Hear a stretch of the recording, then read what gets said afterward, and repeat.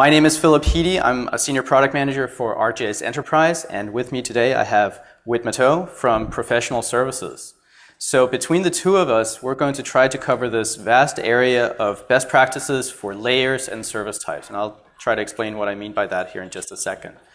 What we will be doing is both speaking at somewhat of a conceptual level. What are the different service types, how do they behave, and so forth. But we'll also be doing some demos, and by we, I mean Whit will show some of the really, really cool, amazing things that he's done within professional services with various customers. So with that, let's get started. We'll do a little bit of introduction of concepts, like I said. Technical foundation, what do we mean when we talk about layers and service types? What are the different options? We'll get into the concepts for the different services. What do? They draw maps, right? Well, not always.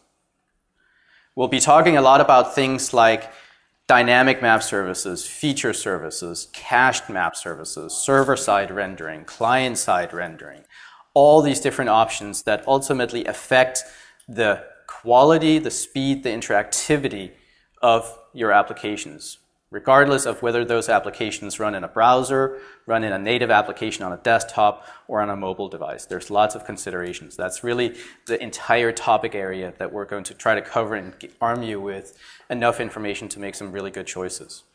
We'll also talk about how it's not just all about services under the hood. There's, of course, layers, but then there's this higher level concept of web maps, authoring those web maps and making the best use of everything.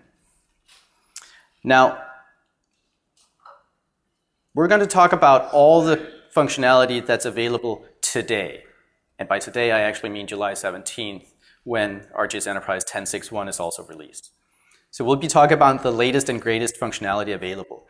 How many of you are running 10.5 or 10.6 today? This is my kind of crowd. I love it. How many of you are running 10.3, 10.4? Okay. 10.2? 10.1? ArcGIS? No, I'll get there. Okay. Sorry. Believe me. I have fun. Okay, I usually have fun with this one. 10.1. It's retired and we need to talk. 10.0. 9x. And we'll do ArcGIS, just because I haven't had anybody raise their hand on that one in years, thankfully. Okay, for those of you who are not yet on the latest release and come next week, that's all of you. What we'll talk about will hopefully also inspire you to go back to your home organizations and consider how to upgrade. Because some of the functionality we'll talk about comes in the latest and greatest releases, including some very interesting pieces of functionality in 10.6.1. So I hope that'll inspire all of you, and if it's not you who makes the decision, you can talk to your IT administrators and convince them to upgrade. And with that, I'll hand it over to Whit to get us started. Thanks, Philip. Is the volume okay in the back for this mic as well? Great. So as Philip said, this is a pretty deep and vast topic, so we want to get into the meat pretty quickly, but I think it's important to set a little context. So we're going to do that up front here. This is maybe a view of ArcGIS that you haven't seen before. I think it's a useful one to understand why we have these services and layers and this sort of division of labor within the platform. So at a really, really, really high level, conceptual level, this is how we view ArcGIS. Fundamentally, it's about connecting users with data in a meaningful way, in a way that helps them do what they need to do. So if you can think about this stack where you have data at the bottom and users at the top, ArcGIS has four main components, or four main roles. At the lowest level is storage. There's different types of storage. This could be files, databases, blob stores, NoSQL databases, etc. On top of that is functionality. This is mapping, analysis, streaming, imagery, 3D, things like that. It turns the data into a function. It's hard to see. This yellow one says information model. This is really about taking those data and functionality and turning it into something meaningful and reusable that makes sense to users. You can think of these as information products. And on top of that is a user experience, which is really where you take that information product and connect it to the user via something like an application. So this is like really high level how we think of ArcGIS. And this is actually how it maps to the various components of ArcGIS Enterprise. At the storage level, we have different data stores, and we're using that in sort of a generic sense, not necessarily specifically meaning the ArcGIS data store, but Philip will talk about that in a minute. The functionality is provided by GIS servers, or the ArcGIS server component of ArcGIS Enterprise. The information model is provided by Portal for ArcGIS, component of ArcGIS Enterprise. And what connects the web maps and the web layers within Portal to users are applications. Applications are what the users actually interact with. And from an information perspective, in terms of what we publish, when we talk about publishing content to ArcGIS, there's data. On top of that, there's services, REST-based web services. On top of that is web maps, web layers, and on top of that is applications. And so this is essentially why we have the structure that we have. And I think as we go through this, you'll start to understand how these various things can be published and how you can leverage them to really deliver the right data functionality experience to the right users. So as we get into this, some of the things to be thinking about, and so you might keep this in the back of your mind as we go through the presentation. Some of the key considerations when you're publishing these things are, who is your audience? What kind of device are they using? Are they a basic user? Are they an advanced user? Then, of course, the capabilities. What is it that they need to do? Gone are the days of putting everything that everybody could possibly want into one application.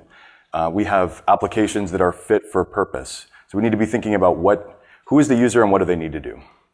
And then the rest of these are what we might call non-functional things.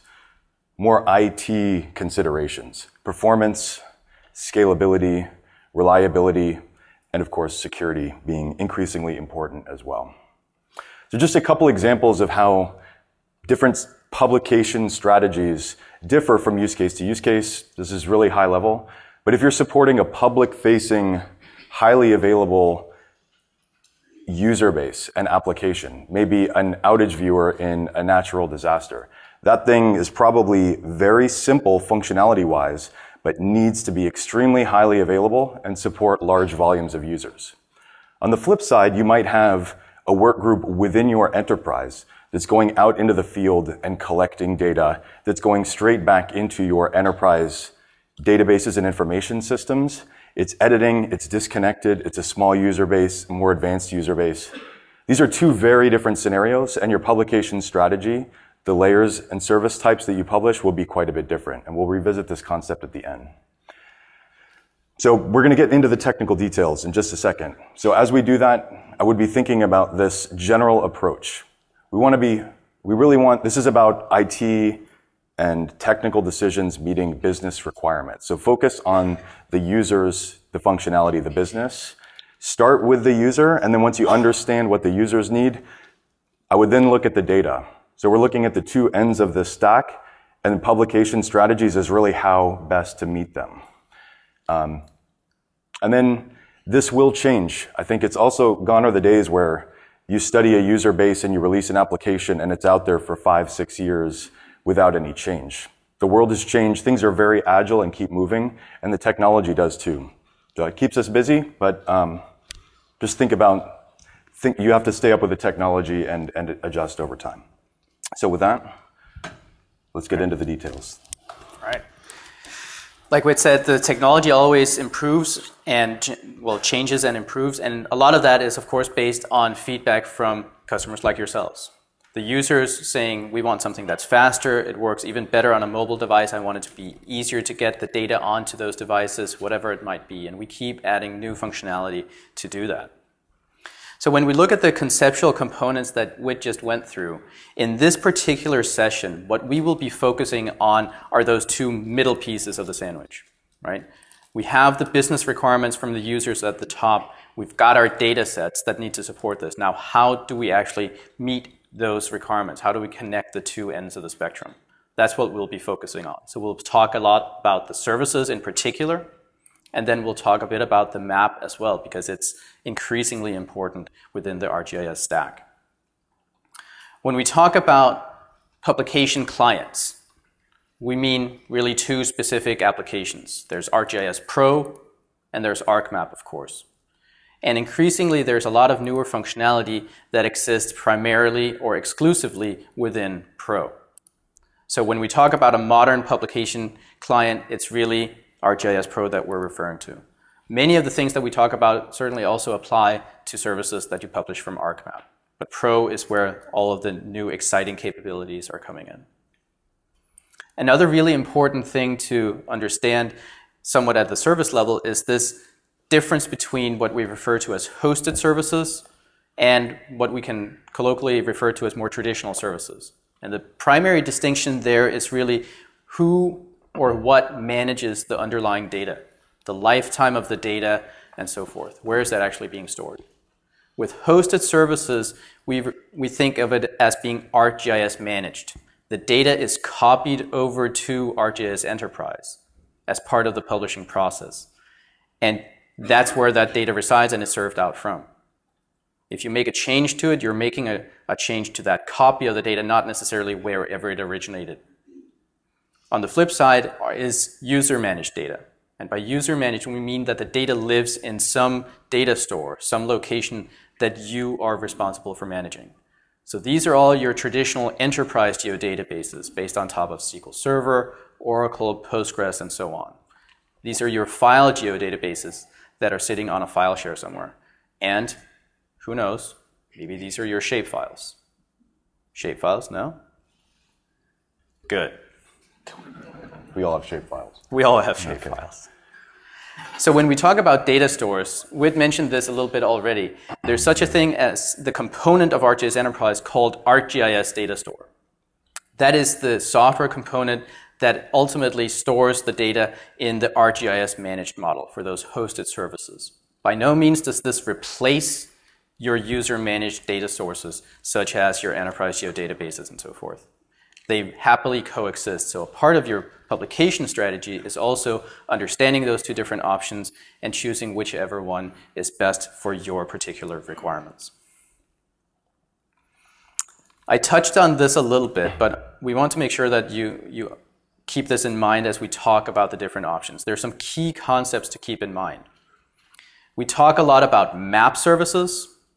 This is where the server gets a request, draws a map just in time. The map has potentially never been drawn before in exactly the fashion that was just requested by the client. It gets drawn, sent back to the client, and then it's thrown away. Right? There's a bitmap, a PNG, something sent back to the client. It's just a picture. The other version of that is a feature service where the client is actually receiving feature data. It's typically a JSON blob or some other variation thereof with the actual geometries. So we're streaming back data to the client, and the client then figures out how to draw it appropriately. And different clients have different capabilities for that. So why would you do that? Well, it's about interactivity. By having the actual geometries, the features on the client side, you can start interacting with them. You can start editing and do things like that. But then there's things like tiles, caching. Are you looking at a static snapshot because it's really fast, or are you looking at a dynamic view of the data as it looks right now? That may be less fast, but if you need access to the latest and greatest data, that's a trade-off you have to make. And then there's things like generalization. If we're sending the raw geometries and features down to the client, well, are we truly sending the raw geometries, or are we sending a generalized version of it because it draws faster again? If it's just for visualization, that's often a trade-off you want to make. There's lots of different technical concepts sitting under the hood to keep in mind. All right, so I jumped ahead a little bit on this one, but when we look at features versus map images, the client makes a request that's typically, here's the extent I want you to draw, here's the size of the image I want you to draw, the resolution and things like that, and then the format. Do I want a JPEG? Do I want a PNG? Whatever the output image type is. And that's literally what gets sent back. And these are often very, very small. They can be transparent because they overlay with other images if they're PNGs.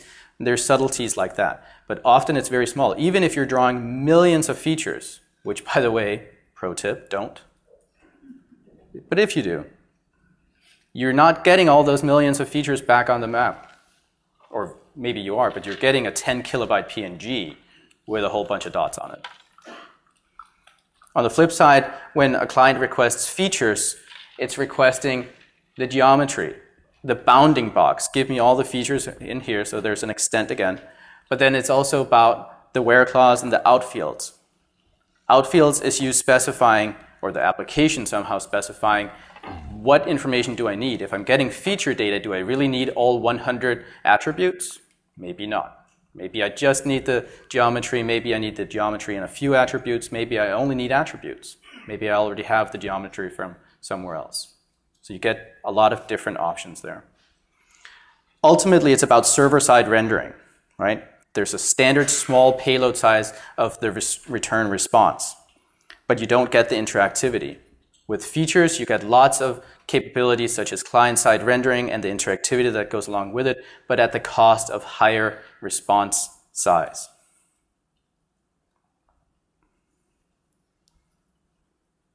Next up are tiles. We can tile content. And this is when you're looking at different scales, whether it's small or large scale. We split it up into smaller tiles so we can chunk up the responses. We don't necessarily have to send all of the data in a single request, but we can chop it up. We can do this for raster and vector content, and it's often part of a caching workflow as well. The benefit of chunking things up like this is that we can make parallel requests, multiple requests at the same time, and we can start streaming in the data. It gives for a much more interactive user experience in many cases. Otherwise, you're waiting for 5 seconds for everything to come in, or you start seeing things pop in a little bit at a time. Makes for what seems, in many cases, to be a faster application, even if overall it took just as long to draw the full thing. You at least started to see it draw. There's lots of little nuance to this as well. But when we're talking about caching, it's about taking a snapshot of the data at a certain point in time and potentially pre-generating all of those images if we're talking about a map service cache. You do a lot of upfront work. The server might be crunching for hours, days, weeks, depending on the type of service. We'll talk about that as well. But then once you've done that upfront work, the actual tiles that are sent back to the client, they just come in milliseconds, super fast.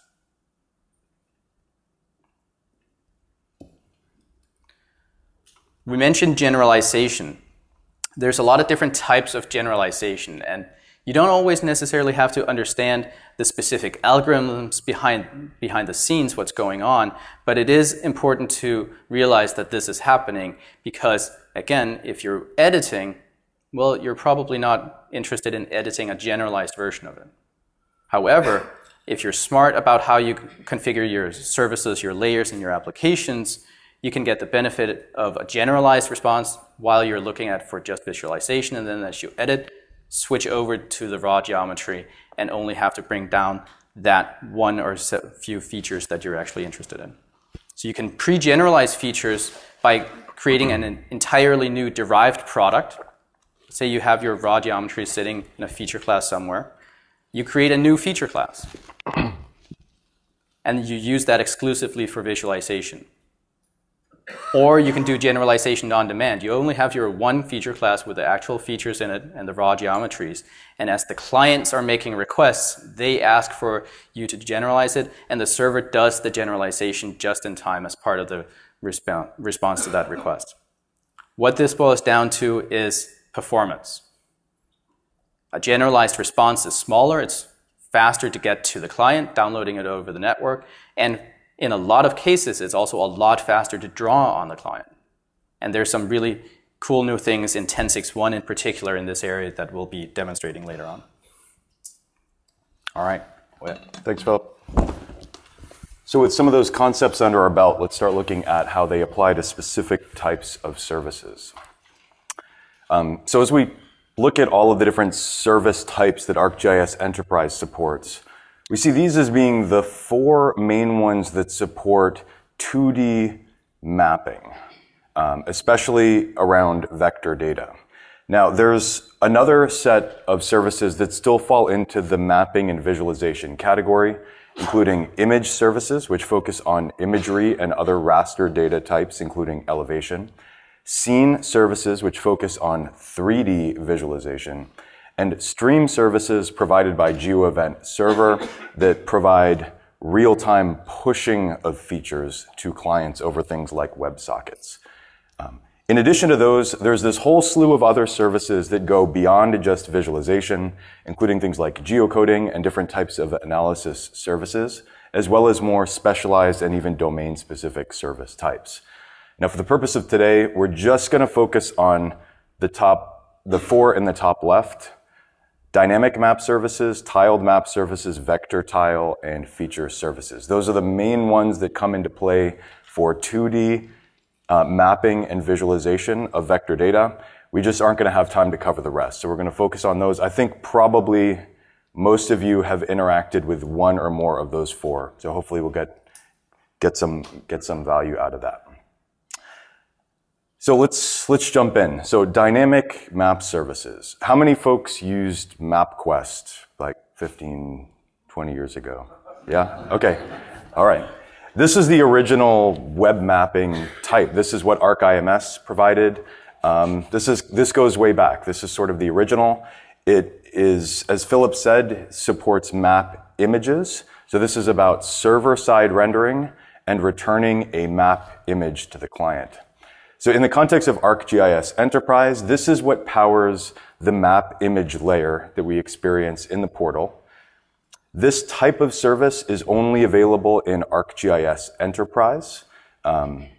This is not available as a service type in ArcGIS Online, and it only works with user-managed data. So there's no hosted dynamic map service. This connects to your traditional data stores like enterprise geodatabases. So this does server-side rendering, as Philip said. So this is drawn on the server, which makes for a fairly small payload and reliably small. It's not going to fluctuate too much. It does support dynamic layers and dynamic rendering, meaning that the client can actually specify in the request how it wants things to be rendered and if we want to add new layers to the map. It supports identify and query, and it supports a number of OGC standards as well, including WMS, which is really the OGC service type that's modeled around this type of service. So this is really the fail-safe option. It's been around for a long time, and as we'll see, I think increasingly we see things trending towards some of these newer service types. A lot of that is driven by the speed of our networks and the speed of our devices. However, this is still a good fail-safe option when you have very complex data that's not going to make sense to pass all the way to the client, or if you're on constrained networks or users with constrained devices. So moving forward into the future a little bit, came along tiled cached map services. As Philip said, this is rendered on the server, but essentially the world of your map is divided into standard regions and levels of detail or scales, and it's tiled. If you remember that pyramid view in Philip's concept, that's essentially what's happening here. Now, tiled map services in the context of ArcGIS Enterprise power what we call the tiled layer within your portal. As a matter of interest, and many of you I think probably already know this type of service is available in both ArcGIS Enterprise and ArcGIS Online. So ArcGIS Online provides tiled map services in the form of base maps, but you can also publish tiled map services to ArcGIS Online for your own data. In terms of the type of data that can power this, this can either be published as a hosted or ArcGIS managed tile service, or you can create tiled map services going against your own data, user-managed data in traditional stores like enterprise geodatabases. These are rendered on the server. These are basically pre-cooked images that are just handed off by your web server to the client. So it's very quick. It lends itself well to caching, things like proxy servers and stuff like that, and your browser can actually cache these things, which is why when you pan to the left and it loads a tile and you pan back to the right, your map doesn't redraw because it's actually cached on the client. These can also be taken offline, which is an interesting, powerful capability as well, and this supports OGC standards like Web Map Tile Service, or WMTS. So this is a proven option. It's very fast. It scales very well. So when you have large groups of users and you need very fast performance and your data doesn't change all that often, this is still a great option. So moving forward a little bit, now we're getting a little bit more recent. It was within the last 2 years or so that we've introduced vector tile services.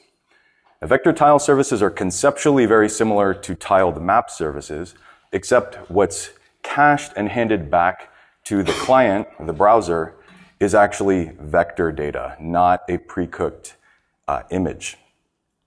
But it's still cut up into these little tiles. You can think about these tiles, instead of being little PNGs, they're little packets of data that are shipped back to the client, and it's rendered then on the client side.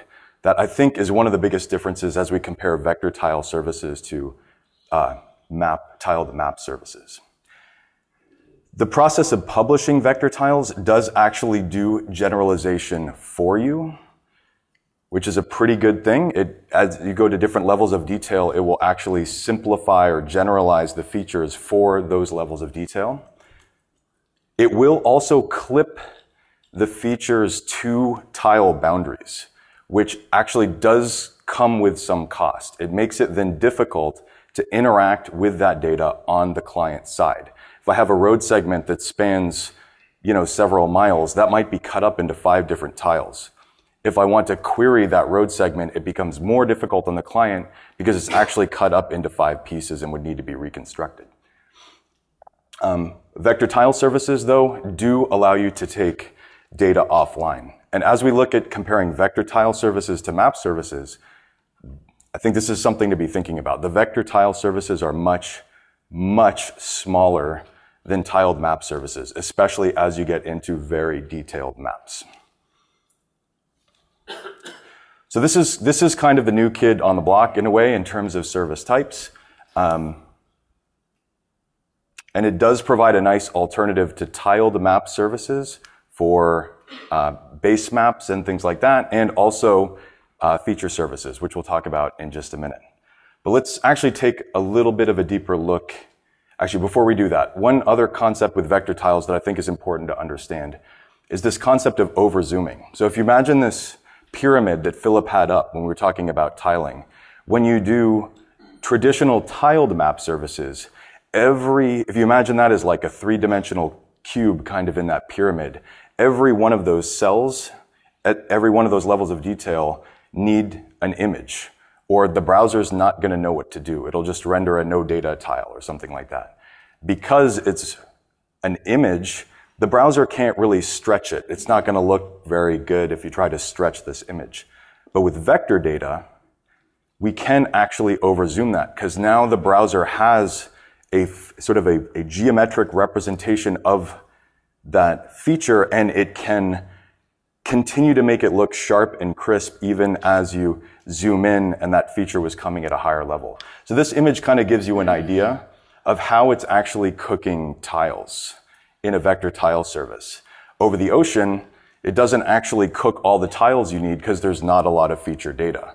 Even if I were to zoom in to off the coast of Coronado, my map is going to look just fine because it got maybe whatever few features it had in there from a higher level of detail, and it's able to present a good representation of that on the client. This is what actually makes vector tile services a lot smaller in a lot of ways, is because we can cache tiles more intelligently, only what we need and where we need them. And this is all baked into the vector tile publishing process. So let's take a quick look at map services compared to vector tile services.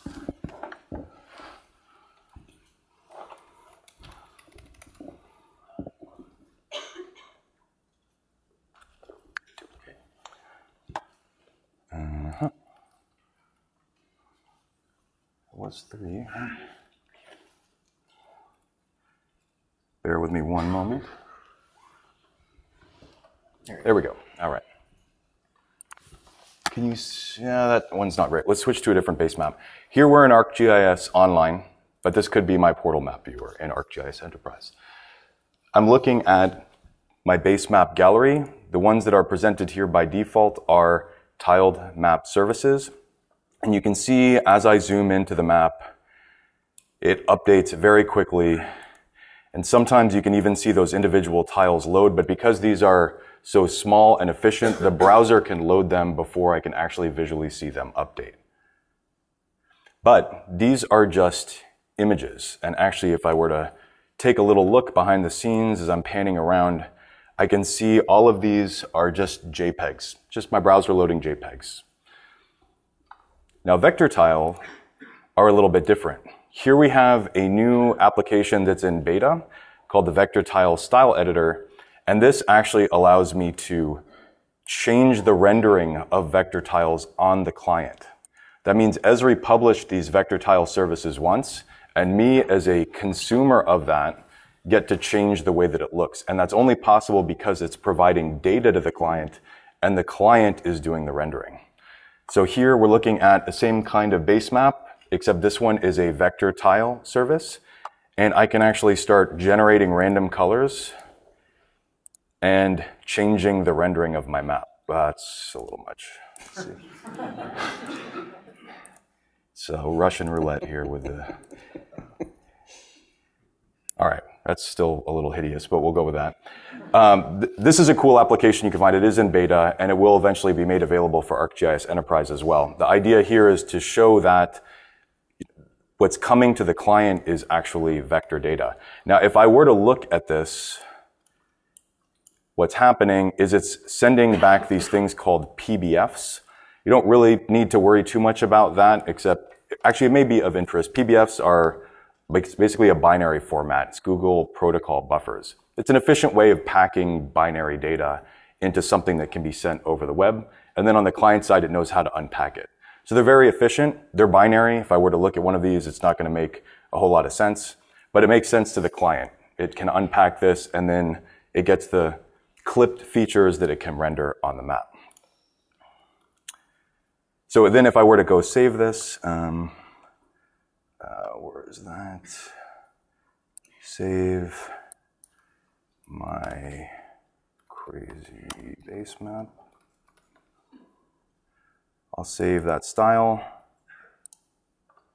Now, the style properties of this are actually saved in the tiled layer that resides in this case, ArcGIS Online, but in ArcGIS Enterprise, it will reside in your portal. So Philip's going to talk a little bit more about the web layers shortly, but this is an interesting concept here that we're starting to scratch the surface on, that the service is providing the data. The rendering rules are actually outside of the service and stored in the layer.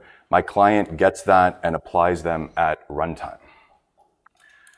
So if I then go back to ArcGIS Online, my content here, I have a tiled layer for my crazy base map, and I will get that map just like I created it in my vector tile style editor here within the map viewer. That's lovely, Whit. Thank you, thank you. So that's a little comparison between traditional tiled map services and vector tile services. And now we'll go back over here. So on to feature services. How many folks are working with feature services today, out of curiosity? Okay, great.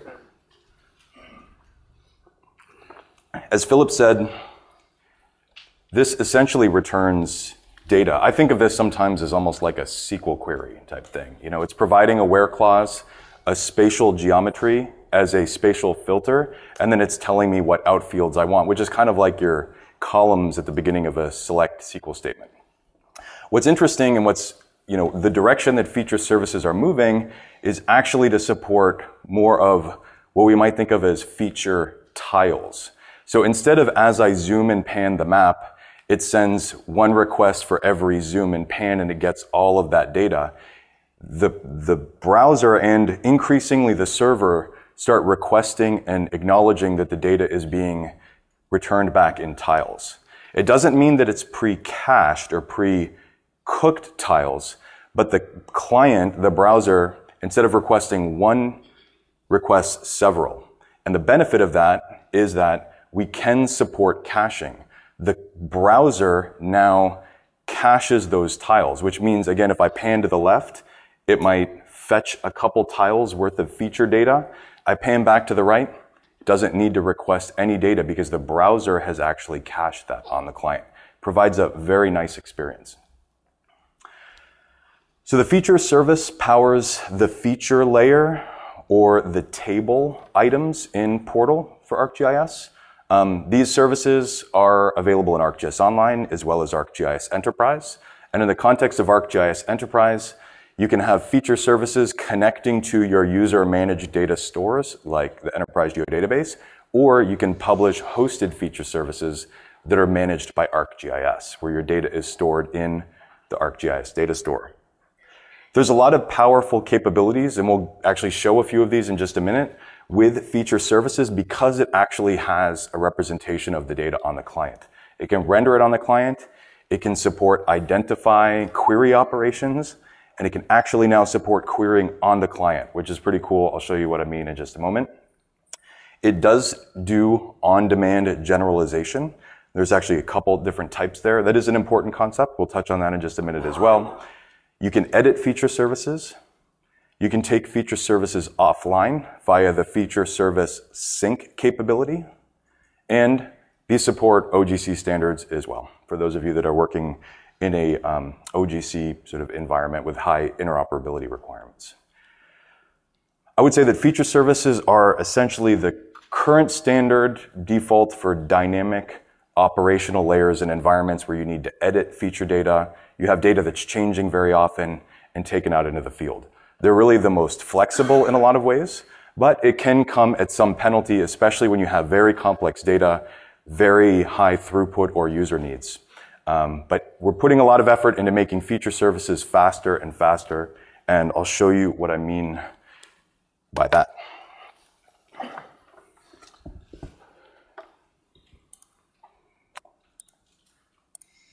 Now, as WIT gets set up, part of what's going to be shown here is actually what's coming with 10.6.1 as it releases next week. So there's some really cool new features. But I don't want to get your hopes up if you go back home and try the same thing on your servers and you don't see the same behavior. Upgrade. There we go. Nice. All right. You can see it in ArcGIS Online if you want to experience the difference, but yeah, it's a capability of 10.6. If you think of the many different layers, right? We talked about the data, the services, and the map. There's a lot of things that need to line up when we introduce new functionality. So what's happening at 10.6.1 is that we're introducing some new features at the service level, where the JavaScript API and some of the other APIs have actually already had support for it for a little while, as the services in online shipped with this feature enabled a few releases back. But now it's coming to enterprise as well, which means everything lines up and you can start seeing the great behavior that we're looking for. Thanks. It's really hard to see this. It's looking quite washed out. Need to be going with more bold colors in the future, I suppose. But what we're looking at here is a map of counties. We're starting here in the Palm Springs area. I have my Chrome developer tools up here. What I wanted to show you, this is a traditional feature service and feature layer. I'm going to zoom out to the point where I'm looking at all counties in the United States. And I'm sorry, let me do this in an incognito window so you can really get the experience. So there's really no pre-caching here. So I'm going to start zooming out. Okay, things are loading quickly. You can kind of see it loading up in tiles. We're still good here. We're maybe looking at 500 counties. Now we're getting up to a few thousand counties. You see how it starts to get sluggish in loading those. I'm going to zoom out to the continental US, and okay, it's taken a little time, right? Now, if I start trying to pan the map, this is hard to get without doing this, but I can feel the browser getting slow. We're drawing a lot of features here. There's a lot of data. If I switch over to Chrome Developer Tools, I just transferred, it may be hard to see, 26.6 megabytes of data from the server to my browser. So this is not practical for a lot of use cases. But this isn't really like a lot of data. It's the counties in the United States. This is a reasonable map that you might want to draw. Now, there's a new capability that we were talking about in 10.6.1 and in the JavaScript API. There's actually two parts of this. We're introducing something we're referring to as feature tiling, or no? Quantization and feature tiling. Quantization and feature tiling. So we talked about generalization. There's a new technique that's in 10.6.1 called quantization that is very efficient at taking, in many cases, complex geometries and reducing it down to just the vertices and the pieces that are needed to represent that data in whatever my display is. So it's just giving me the data that I need. So now let's take a look at that. The other thing that's happening is we've, in the JavaScript API, added WebGL-based capabilities to power the feature layer.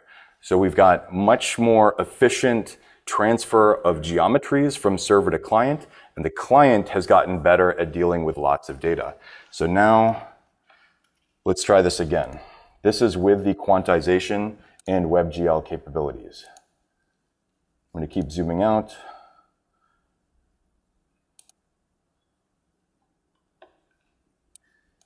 There we go. So it loaded all that data. My browser is super snappy here, has no problem handling that. And if we look, I just transferred 410 kilobytes. That's about a 50 order of magnitude difference. So you can imagine this now lets you deliver more data with more interactivity over constrained networks, more data. There are stronger requirements on the devices though, because WebGL is really needed to make that work on the client very well. Do you think that's interesting? All right, good. WebGL. It's I guess it's a standard that's supported now in most web browsers. Yes, so when we say most web browsers, think not IE.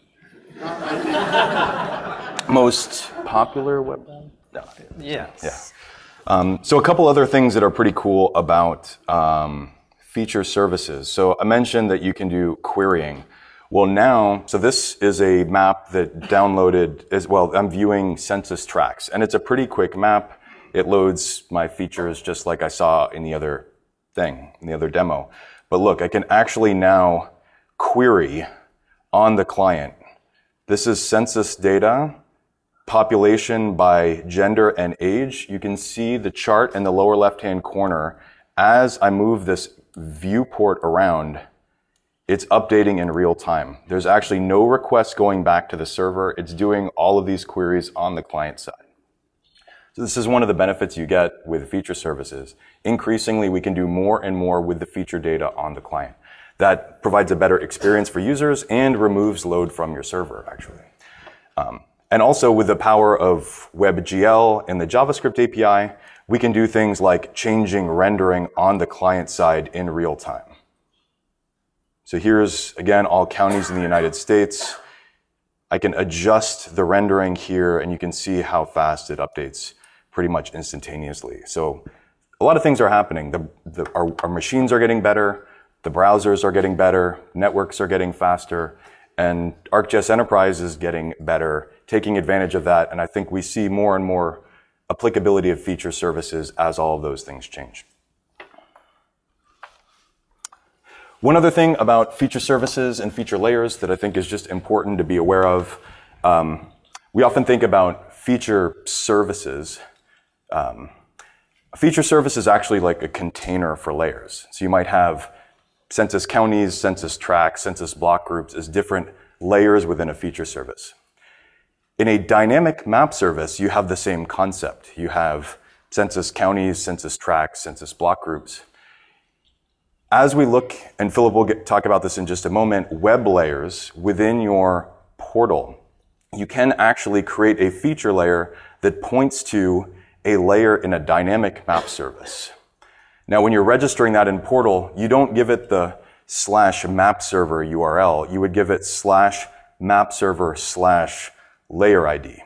But when you do that, it actually starts to behave pretty much like a feature layer, even though it's coming from a map service. But the map service does not support editing. It doesn't support offline feature sync. And there's a few other nuances here as well. But let's say, for example, you don't have an enterprise geodatabase. You don't have needs for like feature services, offline editing, things like that, but you want to take advantage of the feature layers. I would look into this idea of actually registering your layers in your map service as feature layers, and we need to register them individually. So with that, let's get into the geoinformation model. Yes. So this is a really, really important concept. For a great many years, we've been very services-centric, right? Because that's really the only option we had for a long time. If you were creating your own custom applications, you were instantiating layers inside of let's say, a JavaScript-based app, and then you pointed to the underlying service. And there was really a one-to-one, and we didn't distinguish too much between the two. But now we start having a lot of capabilities, such as what Whit was showing before, also with styling as part of the layer definition itself. So instead of recreating those styles, those definitions on the layers within every single application, what we've done with the introduction of the portal, both within ArcGIS Online and the Enterprise portal in ArcGIS Enterprise, we've essentially abstracted that out into the geoinformation model, and that's what I'll talk about here. So the geoinformation model is this higher level of abstraction on top of the many different service types and data types that we support within ArcGIS. We support lots of different types of data. We've talked primarily about vector data here in this session, but we also have imagery, tabular data, 3D data, real-time data, and so on and so forth. When we talk about that data at this higher level of abstraction, we refer to them as web layers. Web layers because they're all being served out over a network protocol like HTTP, HTTPS. We're all being served over the web. Doesn't mean it's on the open internet necessarily. It can be closed networks as well. Those layers are then used within web maps. And think of these web layers and web maps and web scenes in the case of 3D as essentially your configuration files for all of your applications. This is a common information model that anything that builds on top of the Esri JavaScript API and runtime SDKs understands. That means all of the applications that Esri has built. Collector for ArcGIS knows how to load a web map and show all of the layers within it. Operations Dashboard knows how to load a web map. The same web map that you would be using in Collector.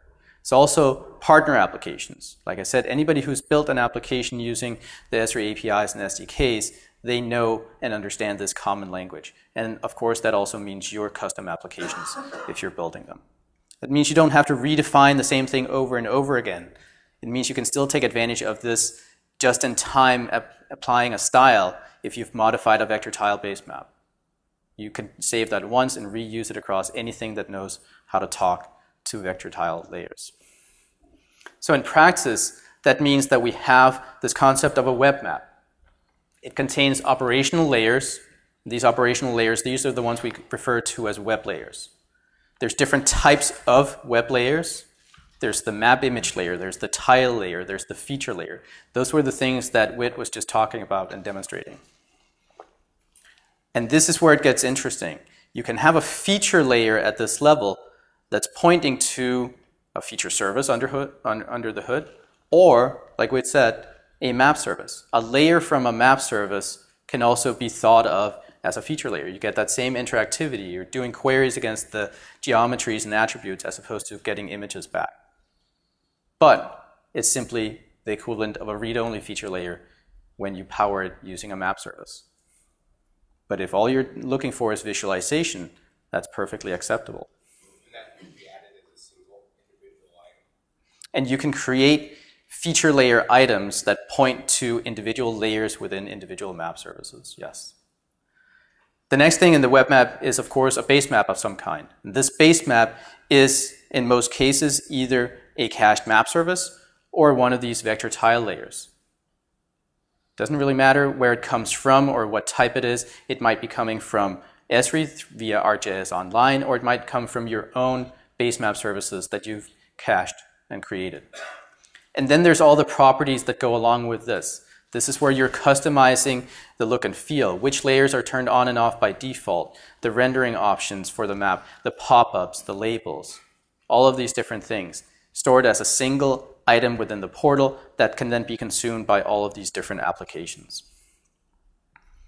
So in practice, we take this web map, we have our web layers, and there's GIS services powering them under the hood. The GIS services are ultimately where the data is coming from, feeding in to this.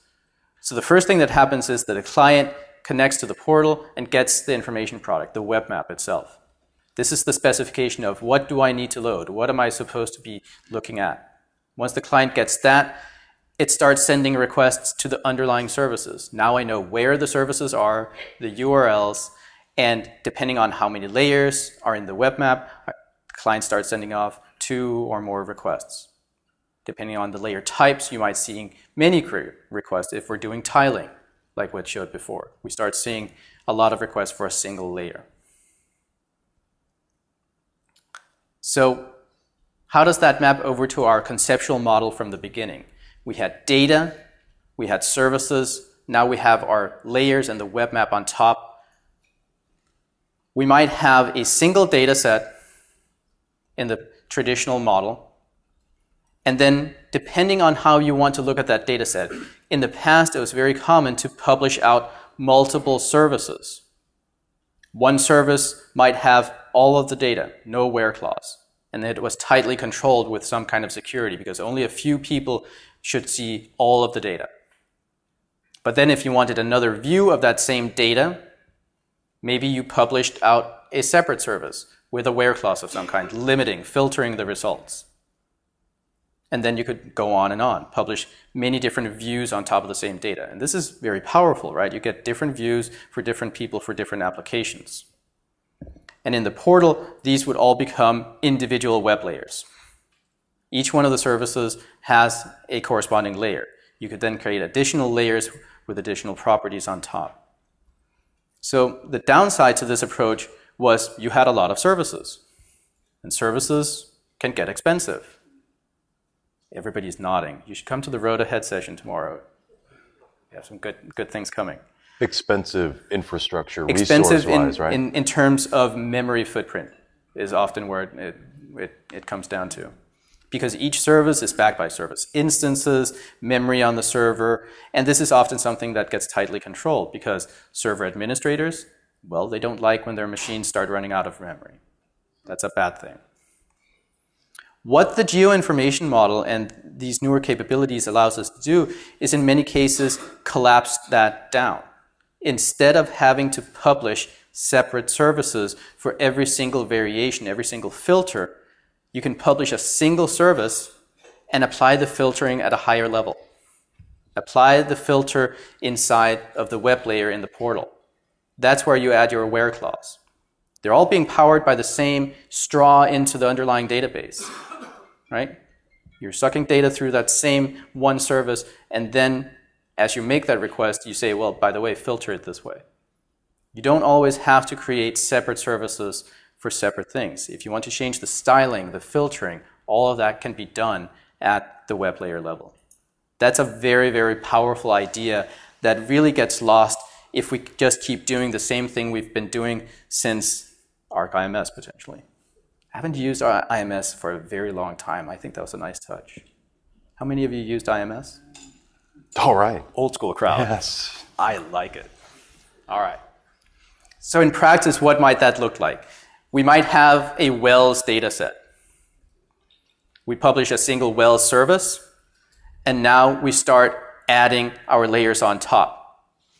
One of those layers might have a certain subset of data. Another one of those layers might be showing a different subset of the data. And we can keep going. And we could also have one of those layers simply show everything. All depends on what your specific needs and requirements are.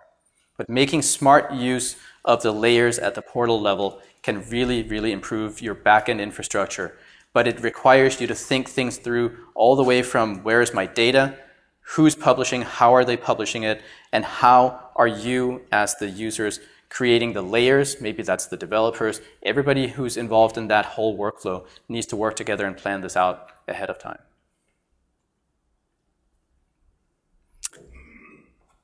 A place where this really comes to shine even more, I think, is with something like smart mapping.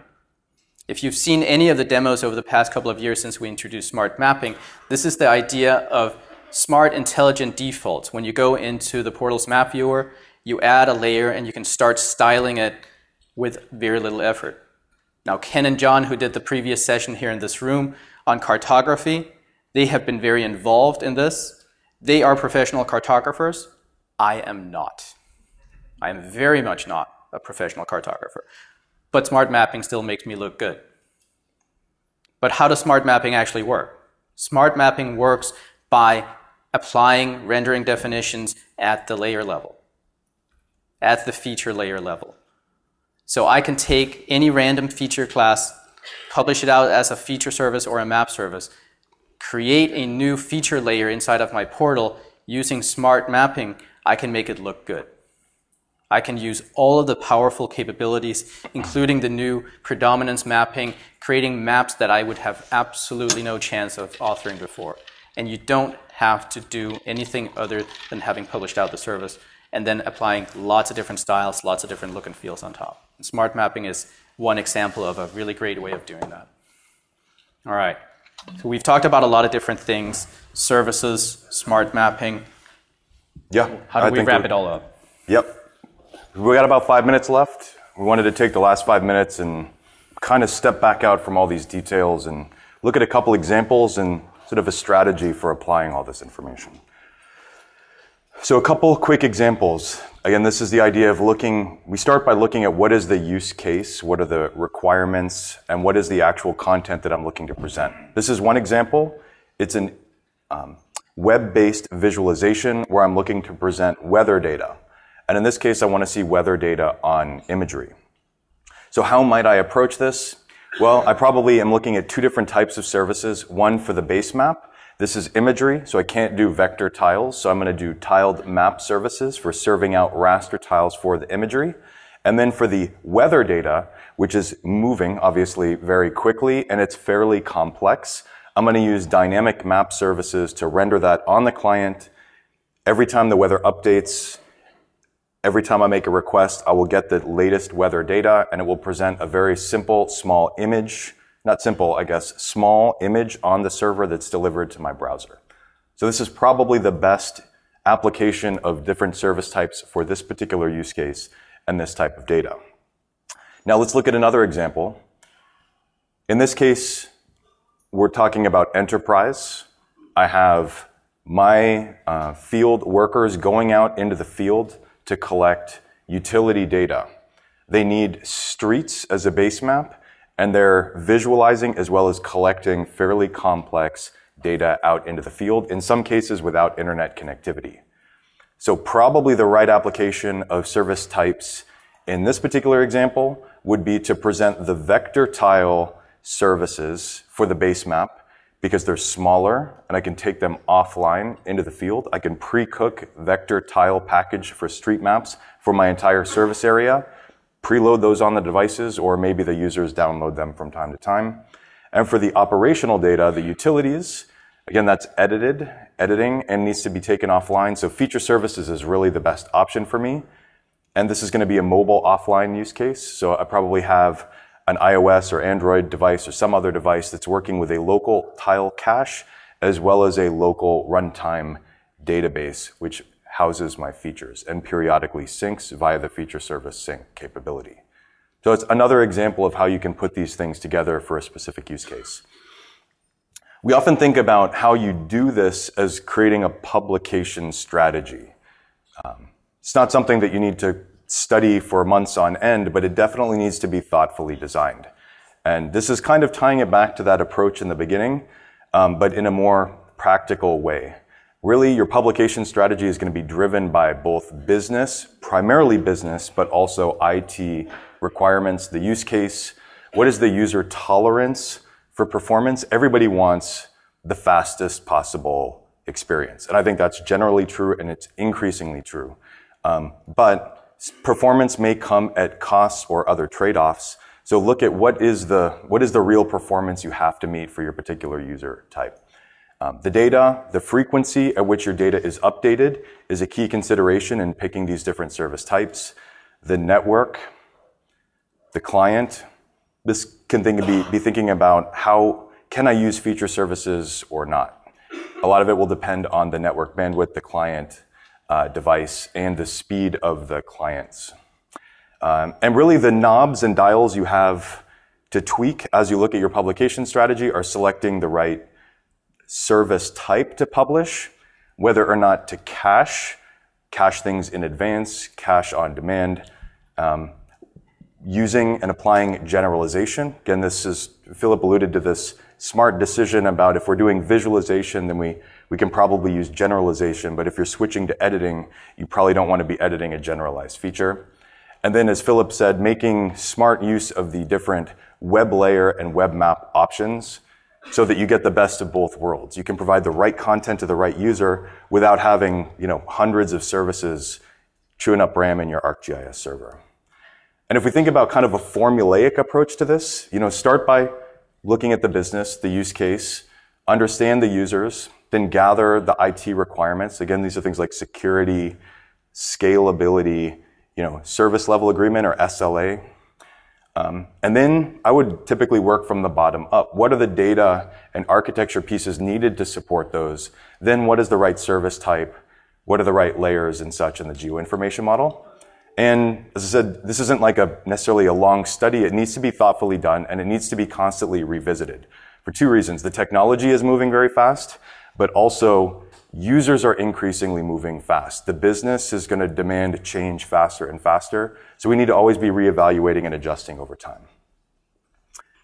So just to leave you with a few key takeaways here, a good publication strategy is really important. A lot of the user's experience is going to depend on delivering the right content in the right way for what they need to do. Again, said this probably enough, do focus on the business and the end user and the consumer, what they need. We're really about, technology is there to support the business, not really the other way around. We didn't really talk too much about the applications for publishing, but increasingly I would be trying to use Pro as your primary application for publishing. For example, vector tiles, you can really only publish from Pro. This idea of using the geoinformation model, I think, is going to become increasingly important. The capabilities of the clients and the configuration, if you will, that can be stored in layers and maps is only going to increase. So it's definitely, if you're not using those capabilities a lot right now, I would suggest taking a look at that. We are seeing a trend towards doing more and more on the client by way of vector tile services and feature services. That's not to say that those meet all of the requirements. It's just trending in that direction, and I think that will continue as networks and devices and such get better and faster, and the user requirements become more and more demanding. And just lastly, to touch on something Philip mentioned at the beginning, this is a complex topic. It's fraught with nuance, and it changes very quickly. So hopefully this was useful to you, but it's impossible to really cover all of the details. So please do your homework on this topic. There's a lot of good information out in the documentation, and it changes a lot with the technology, so please revisit it from time to time. Thanks, we ran a couple minutes over, but Philip and I will hang out if you have questions. Thank you so much for coming.